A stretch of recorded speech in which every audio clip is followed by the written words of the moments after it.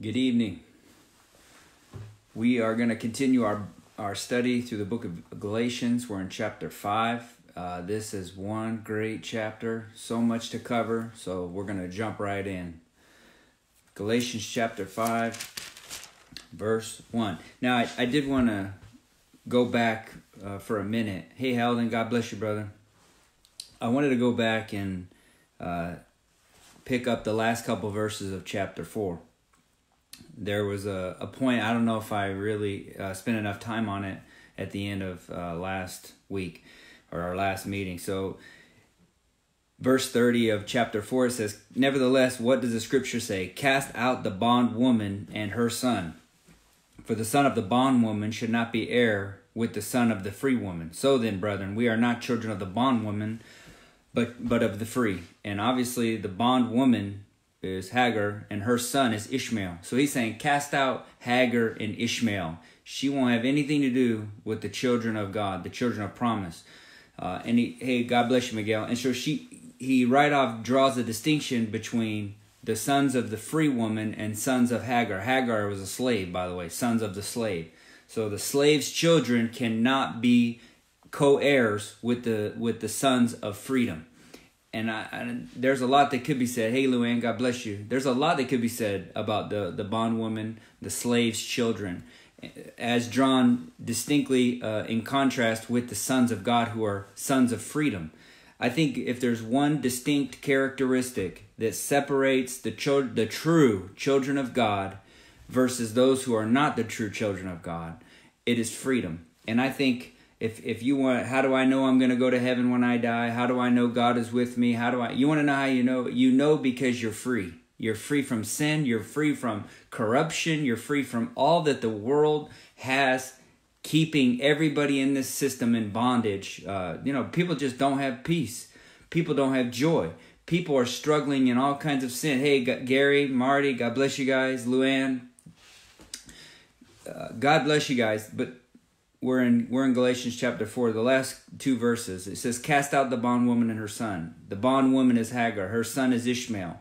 And the word of God draws a distinction between the sons of the free woman. That is the sons of Sarah. And what makes the distinction between the true children of God and those that are not is freedom. Jesus Christ came to set us free. And I will say that the work of Christ has not been accomplished in your life completely until you're set free.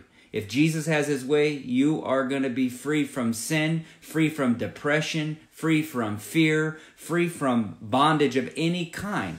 Jesus Christ came to set the captives free. Brianna, good evening. Terrence, how you guys doing? So this is the aspect of the gospel I think that we can't overemphasize, is that Jesus Christ came to set us free. And notice, he said, cast out that bondwoman and her son, that is her offspring, those that are in bondage. They're slaves. They're not real. They're entrapped still. They're entangled still in the world, in the devil, in corruption. The promise of the New Testament, the promise of Jesus Christ, is that he would set us free.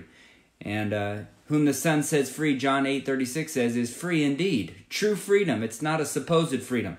So we need to emphasize this, and we really won't emphasize it if we ourselves, Julie, God bless you, Vanessa, Nora, God bless you guys. We won't emphasize this issue of freedom until we ourselves are free. So if we're not free from sin, if you're listening to me tonight and you're not free from sin, I just want to encourage you. Cast out the bondwoman and her son. You can have freedom. I don't care what bondage. I don't care what trap you were, and I don't care how you got trapped. I don't care if it was something that happened in your childhood, or if it's from a life of sin, or if it's from somebody else that's offended you or affected you or held you, or whatever the issue is. If you're in bondage, don't stop until you're free. And let's not wait till we get to heaven to be free.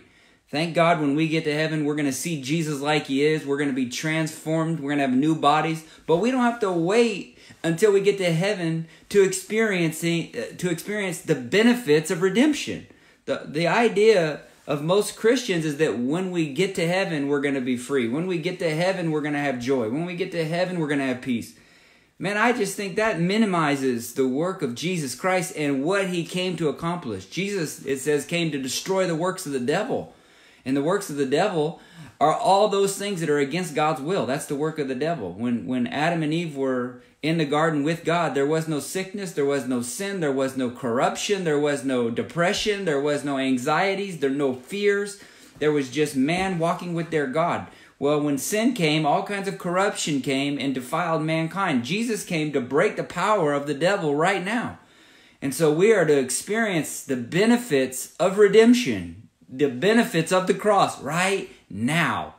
And I would say that's how we know we're walking with God. We have freedom from sin, freedom from oppression, breakthrough. We have it now. And that's what we need to be preaching. And we won't preach it unless we ourselves are walking in it. So it's important that we see the idea of Christ in redemption is to set us free from our sin and our bondage. I'm sure we'll get back to that as we go through. But that's how we close chapter 4. Cast out the bondwoman and her son, her offspring. For she, the bondwoman, the slave, they won't have the same heir. They won't enjoy the co-heirship that we have with Christ. They can't enjoy the benefits of sonship like we who have experienced the freedom of Christ. So freedom, liberty, is the symptom, the sign that we are following Jesus Christ. So he starts off chapter 5 with, stand fast, therefore, in the liberty, or in the freedom, wherewith Christ has made us free.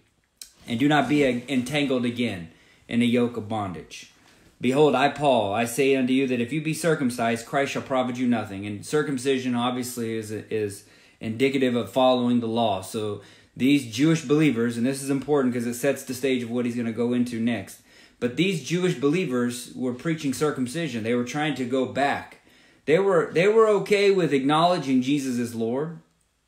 They were okay with going to church and applying some of the new teachings of Paul. But they wanted to mingle back the old thing that they were comfortable with, familiar with Christianity. And so they were pointing to Jesus and then Moses at the same time. And Paul said, stand fast in the liberty that you've been. If you go and get circumcised, Christ shall profit you nothing.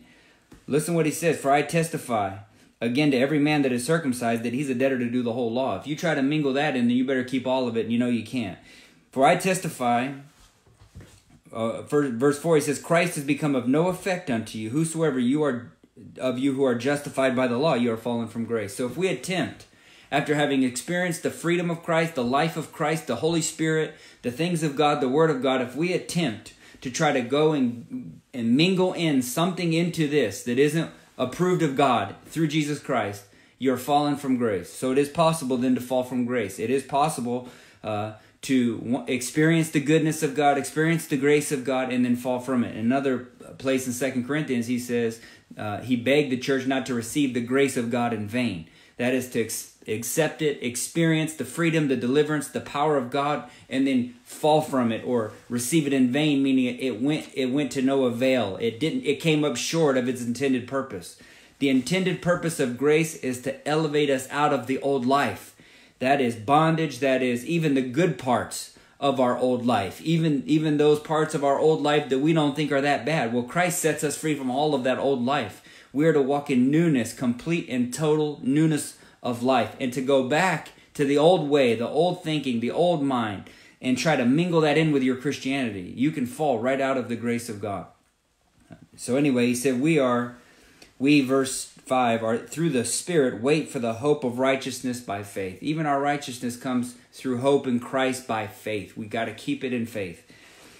Verse 6, for in Christ Jesus neither circumcision availeth anything, nor uncircumcision, but faith which worketh by love. What a critical statement. The aspect that causes us to progress in God, the thing that causes us to progress in God is faith. And faith, it says, only works by love. That is so critical, because if you don't walk in love, it will hinder your ability to have faith. And I'll tell you, I've seen it in my own life where if you get into contentiousness and strife, these are deadly sins that will cripple your ability to walk with God. And I've begun to notice this over the last year more than in my whole entire life. You know, when we read through the New Testament and we see things that are over and over emphasized, these are main considerations. One of those I would have to say maybe the most important is obedience and holiness. I mean, as a new Christian, I thank God I was raised on holiness and obedience, because the man that led me to the Lord emphasized that. So when I started reading the Bible for myself, it was easy for me to see that holiness was the call. Hey, Adam, God bless you, Lily. It was easy for me to see that holiness was a main theme throughout the New Testament. I thank God I started there. Then also, I began to notice recently, equal to holiness, equal to obedience, is this idea of mercy and love. And particularly avoiding strife, avoiding envy, avoiding jealousy, avoiding contentiousness. The idea that we can be holy and be argumentative and full of anger and full of bitterness and jealousy and strife, there's no such thing as holiness in that with that attitude. And I begin to see, I mean, like Hebrews 12 is a good example. It says, pursue peace with all men and holiness, without which no man shall see the Lord. So peace with everybody and holiness is put on the same plane. And clearly we're taught that if we don't have holiness and peace with all men, we will not see the Lord in our life. The Lord will be blocked from our life. We won't have any real blessing. So there's something so important about walking in love, walking in mercy, walking in what I would say peace with all men. Because if you're not at peace with man, you're going to limit your ability to have faith. You're going to limit your ability to break through in God. So he said, we through the Spirit wait for the hope of righteousness by faith. And then he said, circumcision means nothing. Uncircumcision means nothing. But in Christianity, what really matters is faith, which worketh by love. So if we're angry or bitter or fighting or striving, we will not be able to operate out of the place of faith. And without faith, we cannot make any progress in the Christian life.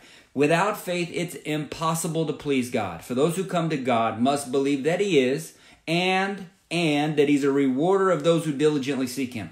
So our faith has to be in that God is, but also that God is a rewarder of those who diligently seek Him. So that if we chase God and seek God and come after God, we're going to find Him. And we're going to break through and we're going to have. But if we don't have love, it will hinder our ability to come to God in faith. I would say a lot of people's problem is their attitude, anger, strife, bitterness, unforgiveness, always being fighting and contentious and argumentative.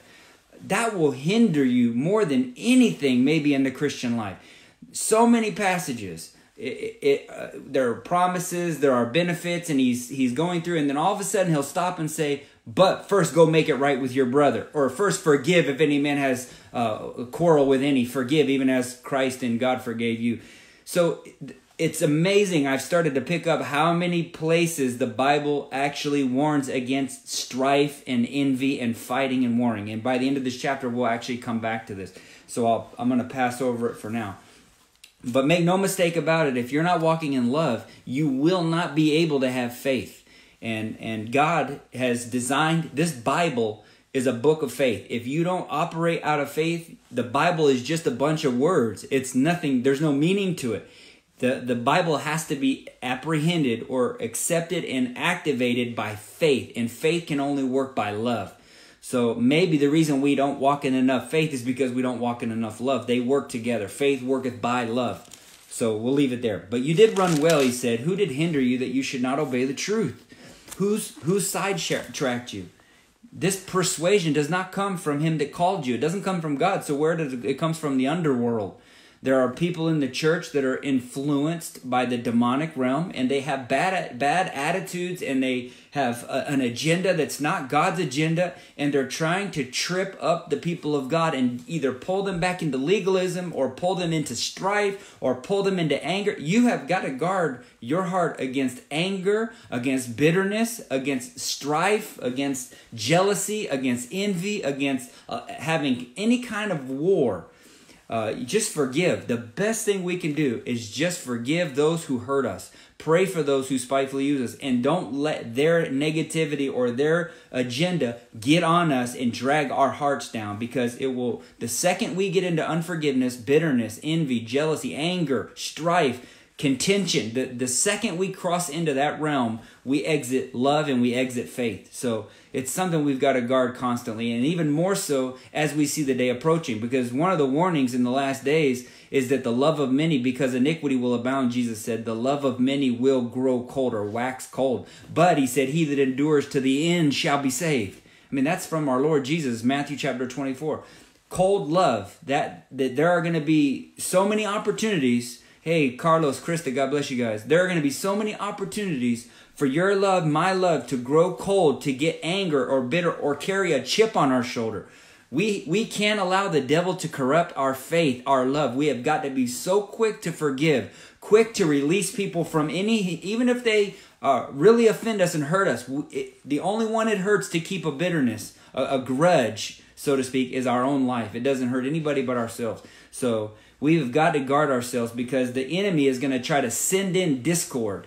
He's going to try to sow discord amongst the brethren to try to get us to have animosity one toward the other. We've got to know that this is the devil's device. It's probably his number one tactic to those that are truly seeking the higher life in God. That probably the number one tactic of the enemy, once he knows he won't get you to drink, he won't get you to drugs, he won't get you to maybe sexual immorality. So the next thing he tries to turn you into is a grudge, a bitterness, an animosity, an anger, a tension with the brethren. And if you allow that, if you succumb to that, though you don't fornicate, though you don't drink alcohol, though you don't do drugs, though you don't do some of those big sins, you can still be corrupted because of anger and strife and bitterness. And it's as damaging to our spiritual life as immorality, as fornication, as adultery, or any of the other grotesque sins that we can mention. So we've got to guard our hearts, make them sensitive and pliable. And if you feel yourself, and this is something I have to work at maybe harder than some people, because in my old life I was very angry and I had a lot of bitterness and I would fight quick. So this is something I'm telling you I have to work hard at, not allowing people who offend me or hurt me to get me a grudge or a bitterness. Remember, Peter even said, husbands, do not be bitter against your wives, lest your prayers be hindered. So it's a warning, not just to husbands, it's a warning to men of God, women of God. Don't let anybody, even the ones you love, don't let them get you in a grudging condition, because it limits your ability to love and your ability to have faith, and thus limits your ability to progress in God. Big, big deal. We'll actually come back to that again. But a little leaven leavens the whole lump, and what he means by that is if we let a little bit of compromise into our life, into the church or into our life or into anything. A little bit of compromise in our business, a little bit of compromise in our marriage, a little bit of compromise in our spiritual life, a little bit of compromise in our church. And the next thing you know, that little bit of leaven, it works itself through the entire thing. And suddenly you're inundated with corruption. And I think a lot of marriages were spoiled because they let a little bit of leaven in. A lot of churches have been spoiled because they let a little bit of leaven. They just lowered the standard a little bit. They let a little bit of compromise in. A lot of people's spiritual life today is a shipwreck, but it didn't start off shipwreck. They were really in love with Jesus. They were really tracking with God, but they let a little bit of compromise in. Watching TV on stuff they know they shouldn't watch, but everybody does it. A little bit of leaven in, and next thing you know, their spiritual life got shipwrecked. So we've got to guard ourselves against leaven, against compromise, against anything that if we know it's not of God. I know everybody else around you is compromising. You know, you look around and you just think, even pastors, you see what they allow in their lives, and you know, it's easy to let your guard down. If there's one thing that we need to shake ourselves up to obey, is that we hold the standard of Christ, the Word of God, without compromise, even though everybody around us may be compromising. It's easy to look at them and say, well, if they're doing it, I'm okay. If my pastor does it, it's not okay. And the little bit of leaven that you let in today will affect you so much more tomorrow. And I think a lot of people are in horrible situations, but it all started with just a little bit of leaven. So let's not even let that leaven in. Let's shut the door in the devil's face every single time and give God the glory that he deserves. So he said, I have confidence in the Lord, through the Lord in you, that you will be none otherwise minded, but he that troubles you, in other words, those believers in the church is really who he's referring to, that tried to mingle in legalism, law, some demonic influence, and they tried to mingle it into the church. And Paul said, I'm confident that they're going to bear their burden. They're going to bear their judgment, whosoever he is. See, it's a person that he's referring to. I'm sure when Paul said this, there was a particular person that was causing the trouble. Paul said, he's going to get his judgment, whoever he be. He's bringing in something, and this is the voice of a father here who's concerned for his children. He brought these sons of freedom into Christ and liberated them from their old life, and to see the enemy creeping in through people and trying to mingle or pervert the true children, the sons of freedom, Paul isn't standing for it. He said he's going to get his, whoever he is. You can hear his love there. And I, brethren, if I yet preach circumcision, why do I yet suffer persecution? Then is the offense of the cross ceased. Now that's a major point right there. He said, if I preach circumcision, and remember, he's a Jew who used to preach circumcision. That was his message, was circumcision. Paul made a clean break from that message of circumcision. For him to go back to circumcision would have been easy. It would have been kosher. It would have made him a lot more likable. It would have made him a lot more one of the boys. He would have fit in better. Even he accuses Peter of falling back into this Judaistic thing where he was showing favoritism to other Jews. But Paul, he said, no way. If I go back, if I allow that old thing to creep in, then the offense of the cross ceases. In other words, the cross is no longer effective if I go back and mingle in something of my old life. And he is warning the church, do not let it. And then this is maybe the strongest statement in the chapter. I wish that they were even cut off that trouble you. What a statement.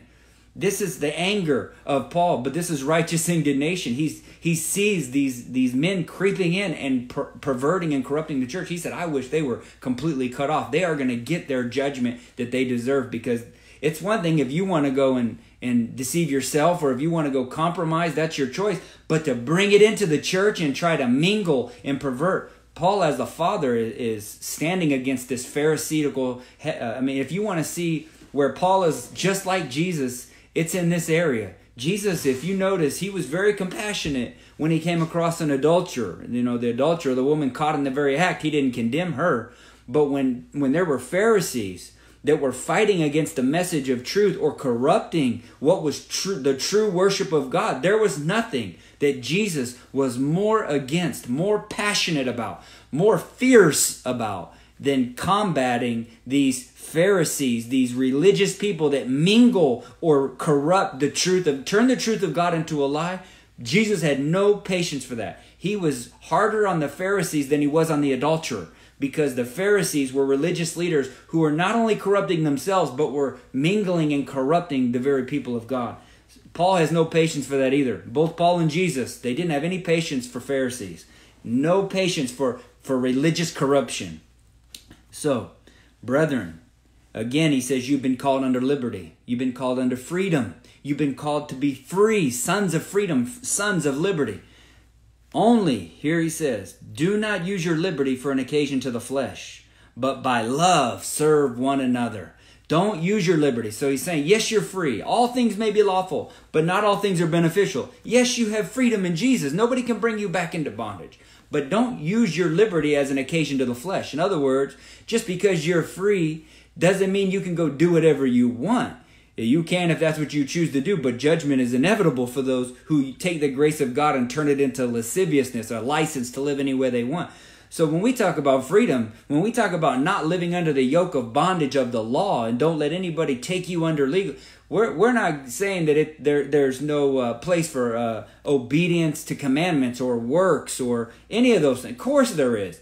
But it's out of a love relationship. It's out of a walk, a fellowship with the Holy Spirit, not out of trying to perform to impress or to be religious or to be whatever.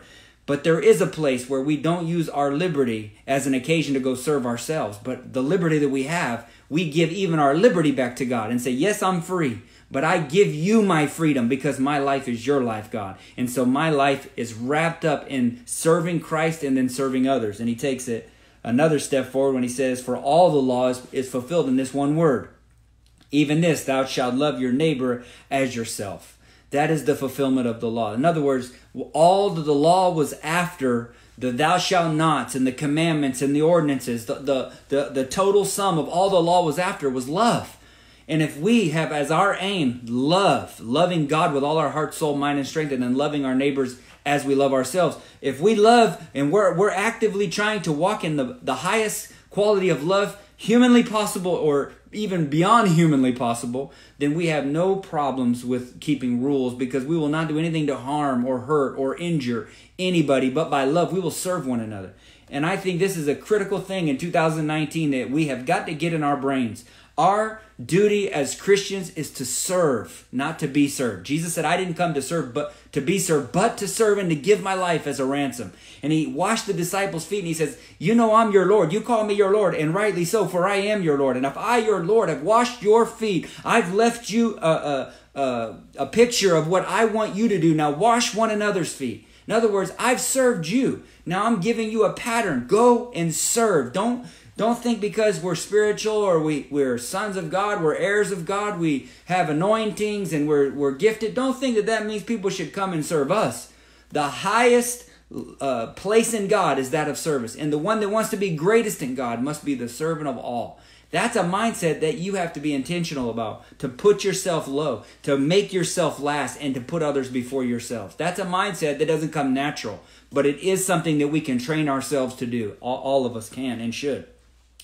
But he said, verse 15, if you bite and devour one another, and this is, you notice how many times he keeps coming back to this concept. If you bite and devour one another, take heed that you be not consumed one of another. This I say then. In other words, the opposite of biting, devouring, anger, animosity, bitterness, strife, the opposite of that, you know what the opposite of that is? Walking in the Spirit. That's why he says the next thing, this I say then. Walk in the Spirit, and ye shall not fulfill the lust of your flesh. Now, this is the key to the whole thing, because we're talking about not getting under laws, not getting under legalism, not letting people force you to, live according to their standard. And so the opposite of that, though, is you don't have any standards, or you don't let any parameters or guidelines be on your life, and you just live a free for all. Neither one of those is good. Both of those are error. The middle line, though, is that we walk in the Spirit. And see, any righteousness that we chase after, any works that we perform, any goodness is the result of us walking in the Spirit. So we're doing it out of fellowship with God through the Spirit. So we will have more works than those people that had in the law. We will have more righteousness than those people had under the law. We will have more obedience than they had under the law. But it's not because we're looking to a list of rules, but we're actually in fellowship with God through the Spirit, and we're walking in unity with the Spirit of God. And that fellowship enables us to live at such a higher plane, so that we will have so much self-control. We will have so much discipline. We will have so much passion. We will have so much love. And people might look at us and think we're doing it because we're so into this list of rules. But no, it's because we're walking by the Spirit. And we know in our heart, when your goal is to have unity with the Spirit of God, you know what offends Him. You know what grieves Him. That's why the Bible said, do not grieve the Spirit. Do not grieve the Spirit. Now, if you're walking with the Spirit and you're trying to be in unity with Him, and that's an intentional thing that you have to do all day. If you're really going to be a man or a woman of the Spirit, you can't turn that life on and off. It's either a life all the time or it's not at all. And if you're trying to walk in the Spirit, you're sensitive to Him. You know what grieves Him. You know what offends Him. You know what causes Him to lift from your life. And you will do anything to keep Him close to you if you really want Him. And as a result of that, you will be walking on eggshells because you don't want to offend Him. You don't want to grieve Him. And for sure, you don't want to offend another brother, because Jesus said it's better for you to have a millstone tied around your neck and for you to be drowned in the sea than for you to cause one of His little ones to stumble. So you would just as soon take wrong from people than be an offense or a stumbling block or hurt one of Jesus Christ's followers. So as you walk in the Spirit, you will fulfill the law. You will walk in holiness. You will have good works. But it's not because you're chasing works or trying not to break one of the commands, the 10 Commandments. It's because you're walking in the Spirit.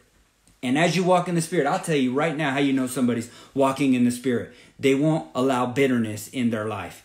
Notice what he said before that. If you bite and devour one another, take heed that you're not consumed by one another. This I say then, therefore, walk in the Spirit. The opposite of walking in the Spirit is biting, devouring, strife, contentious, jealousy, envy, vainglory. That is the opposite of walking in the Spirit. Anybody walking in the Spirit, you will know they're walking in the Spirit because they will not argue and fight and strive and try to antagonize or hurt or cause pain to another believer.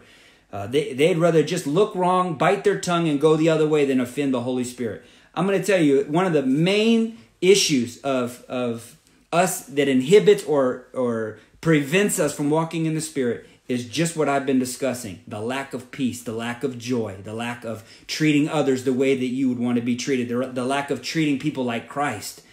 And he actually confirms this in the last part of this chapter, which we'll get to. So we'll just keep going here. This is good stuff. So this he says, therefore, walk in the Spirit, and you will not fulfill the lusts of your flesh. So how do you get out of sin?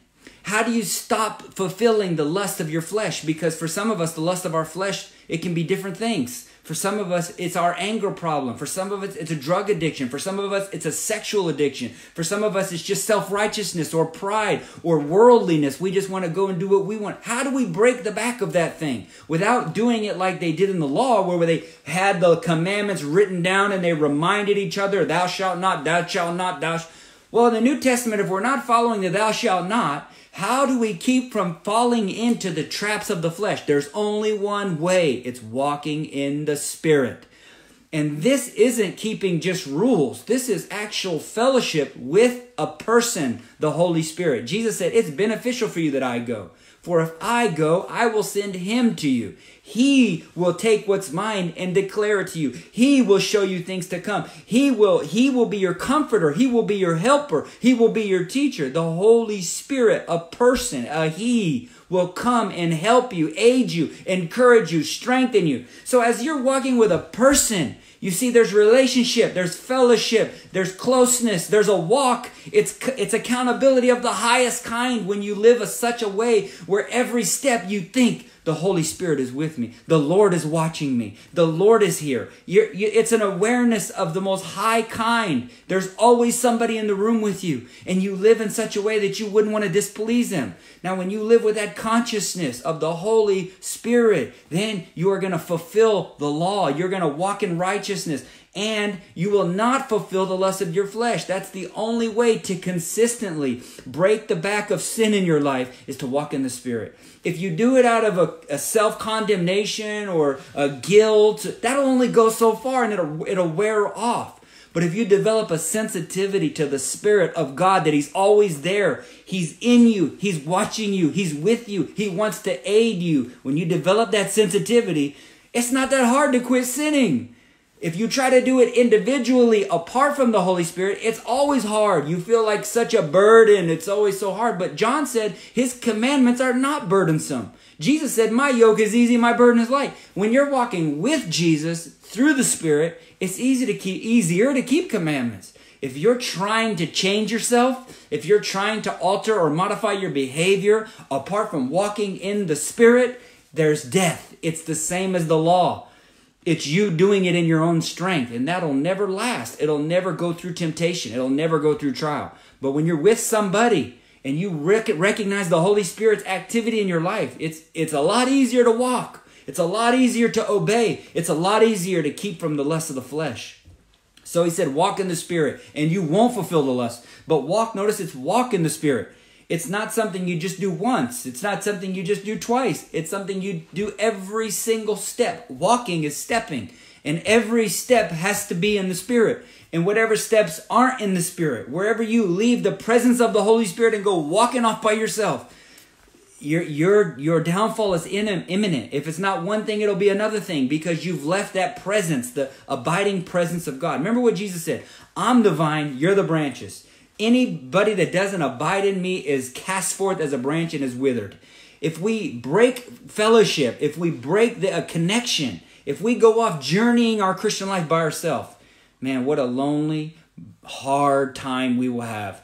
and we will feel like, man, it's so hard. There's so many rules. There's so many commandments. But see, when you're walking in the Spirit, you don't even recognize how many rules or commandments there are, because you have but one commandment: love God with all my heart, soul, mind, and strength. Love my neighbor as myself. And you endeavor to keep the unity of the Spirit in the bond of peace. Okay. Listen what it says. The flesh lusts against the Spirit. That is, your old nature is fighting against the nature of God. Your old nature. This is the saga that Paul defines in Romans 7. The one where so many people think Paul was talking about himself in Romans 7, where he said, the things I don't want to do, these things I do. The things I want to do, these things I don't do. Paul wasn't describing himself. I have a video on that on YouTube. You can go get that. I hate to just breeze over that, but I have an hour teaching on that to show you it's not Paul describing himself, or he would be the biggest hypocrite there ever was, because he clearly commands the church to abstain from all fornication, unholy things, uncleanness, and on and on and on. But he was describing the saga, the battle of humanity, who's born in a sinful nature, whose natural tendency is to serve ourselves, please ourselves, do what feels good, do what seems good, and to ignore the ways of God. But the new man who's renewed in knowledge knows the will of God. He has the Spirit, and he wants to live a life pleasing. But if we don't walk in the Spirit, it's impossible to fulfill the life God requires.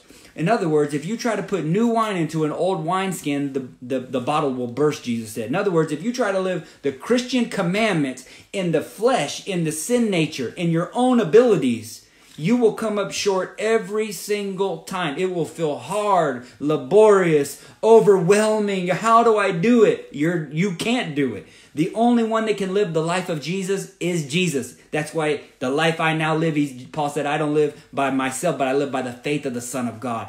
I am crucified to the world. I'm dead, nevertheless I live. Not I though, but Christ liveth in me. So the only way we can fulfill the life God requires is through the life of Jesus Christ. So if we try to do it in the flesh, it's like putting new wine into an old wineskin. Jesus said the bottles will burst and everything will spill out. So many people are trying to live the New Testament life with an Old Testament mindset. The only way to fulfill this thing is to live it in Jesus Christ. So it's a walk. It's a daily stepping. You never can get out of it. If you do, then you enter the flesh. So the flesh and the Spirit are lusting or fighting or warring against one another. And these are contrary the one to the other, so that you cannot do the things that you want.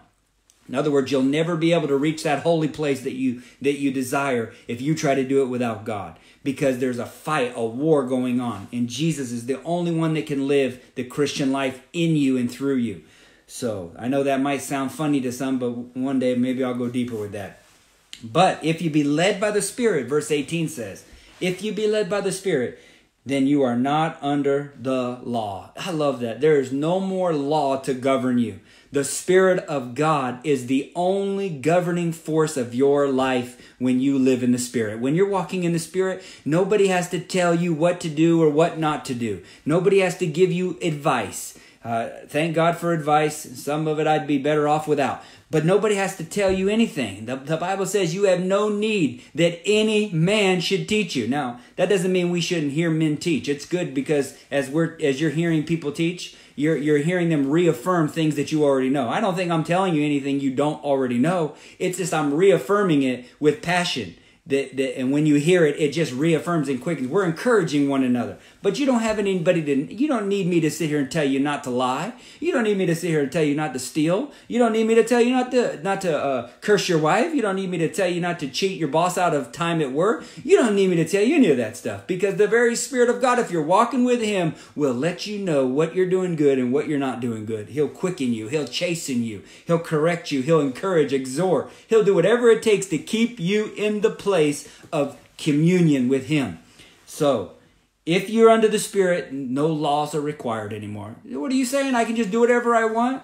If you're walking in the Spirit, you will do whatever you want in the Spirit. And if you can get away with it in the Spirit, then you'll know it's okay. But I'll be willing to bet if you're walking in the Spirit, you won't break one of these New Testament commandments.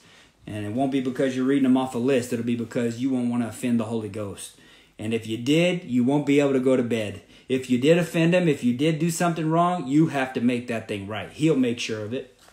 So, the works of the flesh, verse 19, he goes through this list. And I think this is important, mostly because these are here for a reason. Now, I want to just tell you, there's Galatians 5:19 through 21. Then there's Ephesians chapter 5, verses 5 through 6. And then there's 1 Corinthians chapter 6, verses 9 through 10. Those three chapters, Galatians, Ephesians, and 1 Corinthians, basically give this same list, give or take a few. And they say basically the same thing. It's a serious warning. I've heard Christians mutilate this, and I don't know why they have to do that. But the Bible goes through a list. Here, I'll give you the list. Here is the works of the flesh are evident or manifest, which are these: adultery, fornication, uncleanness, lasciviousness, idolatry, witchcraft, hatred, variance, emulations, wrath, seditions, and heresies. Notice how many of those works of the flesh deal with how you treat other people, how you respond to other people, how you act with other people, how you relate to other people. Most of those deal with how you treat people, by the way. Envyings, murders, drunkenness, revelings, and such like, all these kinds of sins, in other words. Of which I told you before, this is Paul speaking, I already told you this once, I told you before, as I have also told you in times past, he reiterates that he's already made this clear to them on more than one occasion, that they which do such things shall not inherit the kingdom of God. Okay? So people who live in those life practices, those sinful things that he just listed, will not go into heaven. Now, I've heard people try to justify that away, especially the once saved, always saved people. They feel like they have to explain everything away that looks like there could be a judgment of hell for believers. And they try to explain it away and say, well, Paul wasn't talking about the church there. He was talking about the world. Isn't that funny? Now that you've been with me and we've gone through this whole book of Galatians and we've gotten now here to the end. Now, the whole way through, you would have to agree he's talking to the same group of people over and over and over. And now you get to this one part and people say, oh, well, he wasn't talking to the church there. He was talking to non-believers. I think that is the most ridiculous thing you can do, is try to explain away passages that go against your doctrine. Look, he's so clear here. He's as clear in Ephesians 5. He's as clear in 1 Corinthians 6. The ones that live in these sinful characteristics do not go to heaven. You will not go to heaven living as a fornicator. You will not go to heaven living as a liar. You will not go to heaven living as any of these. Drunkenness. No drunkard, 1 Corinthians 6 says, has any part in the kingdom of God or the kingdom of Christ. In the end of the book of Revelation, Jesus makes this list. It says, no unclean person, no this and no that will be able to enter into the heavenly city. They will be exiled, locked out of the heavenly city. So, just in case anybody gets the idea that because we're saying don't live under the law, you can live unrighteously. Unrighteous people don't go to heaven. No unrighteous person. 1 Corinthians 6, 9, and 10 says, shall enter the kingdom of God or kingdom of... We are not called to just the righteousness of the law. We're called to a whole nother level of righteousness. And again, that doesn't mean, well, I better go try to fix this or stop doing that. Or no, it means you need to get in the Spirit. You need to develop a friendship with the Spirit of God, a communion where you don't break ranks, where you live a life pleasing, where you don't want to offend or push or grieve the Holy Spirit away from your life. By doing that, you'll live way more holy than you were ever. And your prayer is, Lord God Almighty, help me. Set me free from this, that, and the other. Don't try to go out and fix yourself. The Spirit of God wants to partner with you in the destruction of your flesh. He'll help you. He'll guide you. He'll keep you. He'll even encourage you while you're going through it. And that's the only way you'll make it. You'll last. Now he draws the distinction. So that's the works of the flesh. But he said the fruit of the Spirit is love, is joy, is peace, is long-suffering, is gentleness, is goodness, is faith, is meekness, and is temperance. Against such there is no law. Now here's the clincher here. He said those are the works of the flesh. He said your flesh will do those things naturally. Those works of the flesh are warring because your sin nature is warring against another nature, the nature of God. And there's a battle going on, a fight. Who's going to win? Is your flesh going to govern you, or is the Spirit of God going to govern you? Well, the good news is when you allow the Spirit of God to take over your personality, your life, your will, boy, he will bring you into love that you never thought possible. The Romans 5:5, I love this verse. He said, the love of God is shed abroad into our hearts by the Holy Ghost. The Holy Ghost fills your heart with love. So it's not you trying to love more. I remember in my early Christian life, I would see I'm supposed to love. I got to try to love better. You know, you forget about that in a few minutes. You don't even, it's hard. There's so many things that you're to do better or try harder with or to develop more. You can't focus on all of those things all the time. But you can focus on being filled with the Spirit all the time. You can focus on developing a sensitivity, a walk with the Holy Spirit.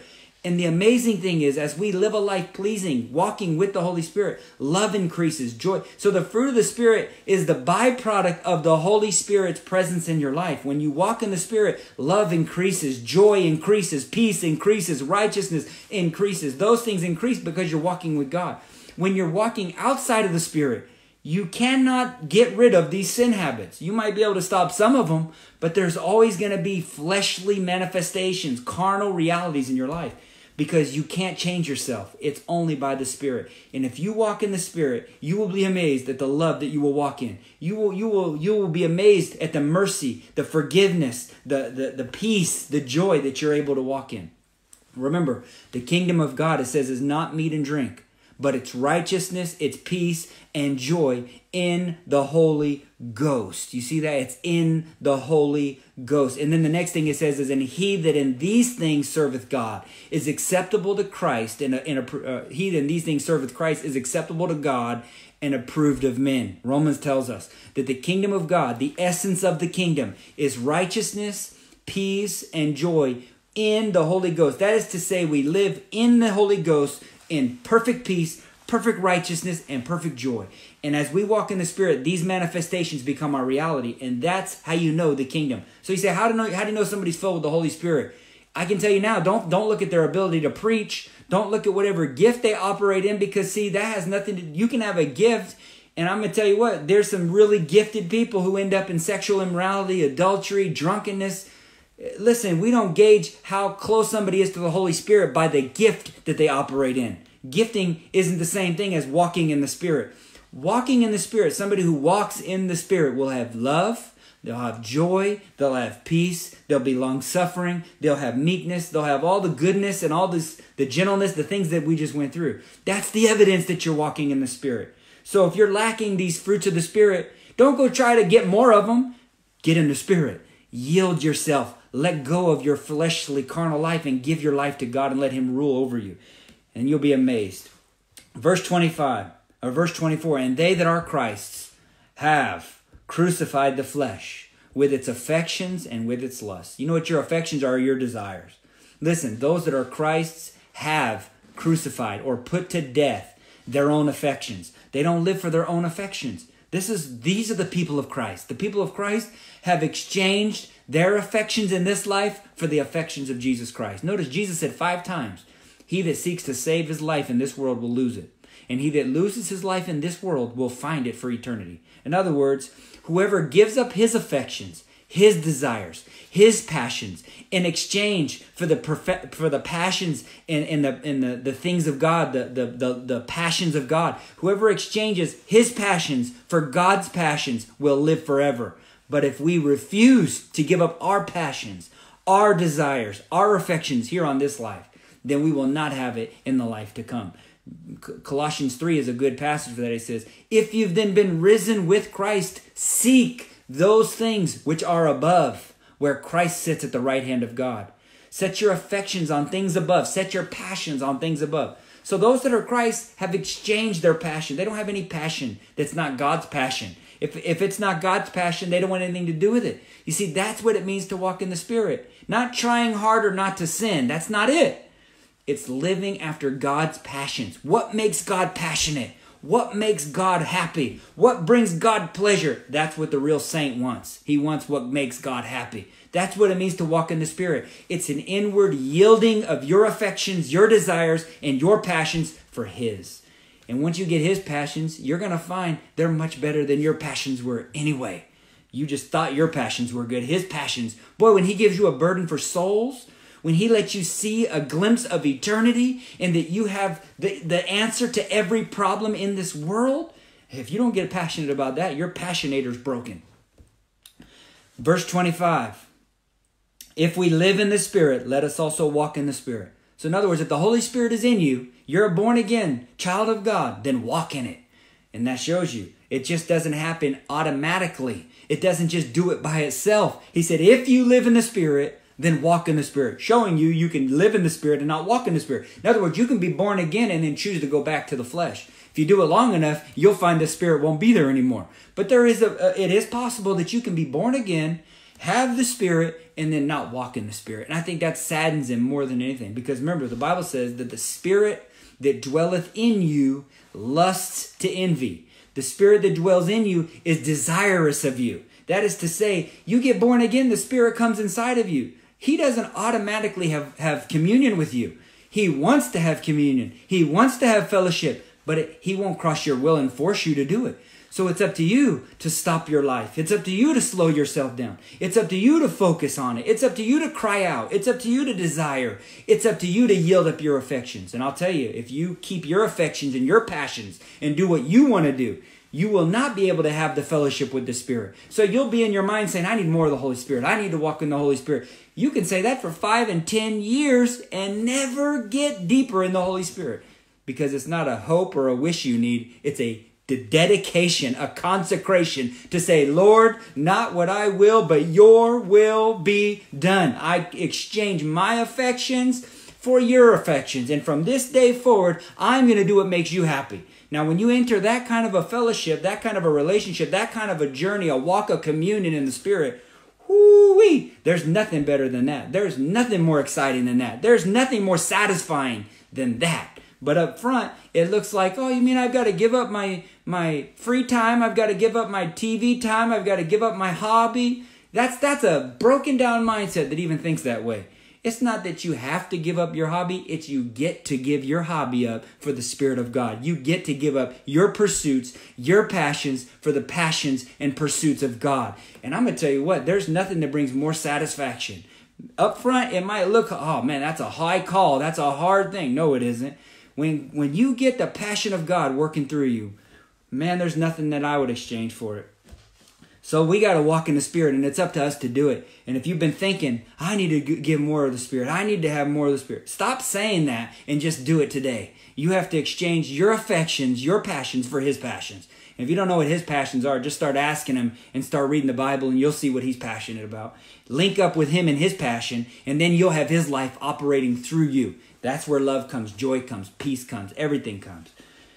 So let us not be, this is where we're going to end. Let us not be desirous of vain glory. Again, you see how he keeps going back? Provoking one another or envying one another. Don't provoke people to anger. Don't provoke one another to anger. Don't provoke one another to bitterness and strife. Don't get contentious. Don't desire vain glory. That is to be puffed up beyond. Don't desire people to worship you or applaud you or pat you on the back or recognize you. It's all about the Spirit of God. It's all about Him being glorified. I want to, while we're thinking about this, let's read James 3, and then we'll really close. This is a bonus tonight. I'm giving you a bonus. This is so critical. I think this passage here has been on my heart. And it to me, it'll help basically clarify everything that I've been saying about the attitude God is after. Listen, this is James 3, verse 13. Who then is a wise man endued with knowledge among you? Who's truly spiritual is what he's asking. Let him show out of a good conversation his works with meekness and wisdom. If you really want to show how spiritual you are, you'll have to show out of a meekness, out of a lowliness, and out of good conversation. That's not communication. Conversation in the King James means a lifestyle. So out of a good lifestyle, living a clean life with good works and meekness, that is lowliness and wisdom. But he said, verse 14, if you have bitter envying, remember he just warned us against envy in the end of Galatians 5. If you have bitter envy, if you walk in bitterness and envy, looking at others with an envy, either a jealousy or looking down on people or looking at people with the wrong heart or outlook, do not glory. In other words, if you think you're spiritual, you think you're really a great person of God, real spiritual, but you have strife in your heart, you have bitter envying in your heart toward other believers, do not glory. Do not puff yourself up. I don't care if you can quote the New Testament backward and forward. I don't care if you're the best preacher. I don't care if you have a healing gift. You can cast out demons. You can prophesy. I don't care if you speak in tongues, interpretation, and you have all 9 gifts of the Holy Ghost and then some. Don't allow yourself to be puffed up to think you're anything if you have bitterness in your heart. This is the Bible speaking. If anyone among you seems to be wise or something, if he has bitter envying and strife in his heart, do not glory and do not lie against the truth, because this wisdom descendeth not from above. This did not come from God, but is earthly, sensual, and devilish. For where there's, listen closely, where there's envying and strife, there is confusion and every evil work. If you have strife in your marriage and in your home, I want to encourage you to get that thing out of there. I can tell you from experience, my wife and I, we weren't saved when we were married the first few years. It was like a civil war in our home almost every day. We were in knockdown, drag-out arguments and fights, and we didn't know how to live in peace. We didn't know how to get along. Let me tell you, I've lived like that. I know the death that is, the trap that is. Listen, that is not from God. That is earthly, sensual, and devilish. So you say, well, I got to go home and stop fighting with my wife. No, you need to get in the Spirit. You see what he said in Galatians 5. Walk in the Spirit, and you'll stop that nonsense. When you live sensitive to the Holy Ghost, you won't argue and fight and strive all the time. You won't be able to live in it. As soon as strife enters your spirit, you will know it. You will say, I have to get this out. I have to pray. I have to forgive. I have to get right with God. I have to get right with my wife. I have to get right with my brother. You are not spiritual if you're living in strife in any way, shape, or form. You have zero spirituality if you're living a life of strife. Some people exchange this love and mercy and walking in holiness with a fat head of doctrines and think because they have a lot of doctrine or they can preach well, it overrides their striving and envying and bitterness. No, it doesn't. You're deceiving yourself into thinking you're spiritual because you have head knowledge. To God, the most important thing is how we get along with first Him and then other people. So, wherever envy is, wherever strife is, there is confusion and every evil work. That's a big deal to God. But he said, listen, the wisdom that is from above is first pure. Has to be pure first. If it's not pure, it isn't God's wisdom. If it's God's, it's pure. Second, it's peaceable. Purity and peace go together. Holiness with all men and peace without which no man will see the Lord. Peace and holiness, peace and purity, they're sisters. You can't have one without the other. And you got to be gentle. You know, there's going to be every opportunity to lash back at people. People are going to give you every opportunity to lash back. The man of God who's walking in the Spirit will learn to bite his tongue. Will learn to withhold. He'll hold back. Being right, winning arguments, all these other things. It's not godly. Let him be right. Let him take advantage of you. Let him win. But don't grieve the Holy Spirit of God. Don't enter strife. Don't entertain it because it's demonic. Look, it's earthly, sensual, and devilish. So he said it has to be pure, peaceable, gentle, and easy to be entreated. That is easy to be received by other people. What you're saying has to be easily entreated, easy to be received.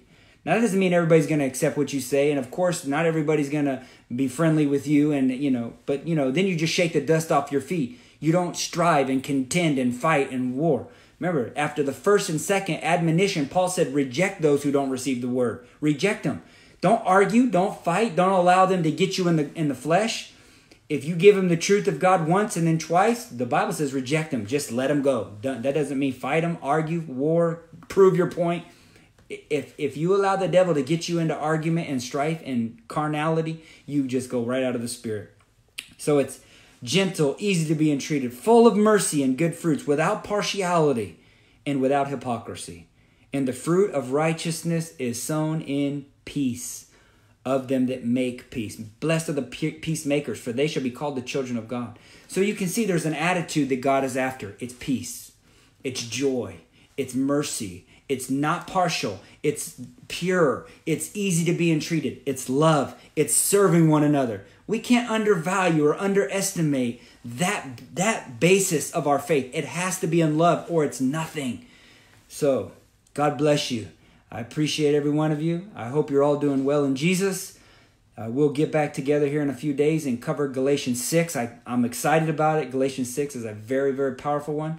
I'll try to get to it in the next 2 to 3 days. I hope you're all doing well. If you have any needs, you can email me on our website, awakenministries.info. Check me out on there, and if you got any messages, you got a question, maybe there's something you'd like me to answer live, some scripture or some statement, I'd be happy to do that. Anything I can do to help you. I love you guys, and I'm here for you. God bless, and we'll see you soon. Take care.